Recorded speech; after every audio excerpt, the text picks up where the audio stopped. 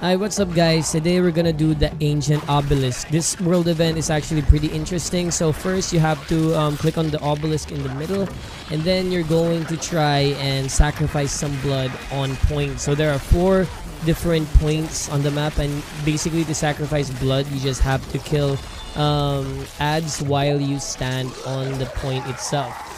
So as you can see, blood starts crawling to the center every time one dies in the middle, and when it's done, it's going to pop a lot of blood around it, don't like you just saw just now. Alright, so we're just going to kill off the rest of these until we can unlock the center, which should unlock an enemy. There we go.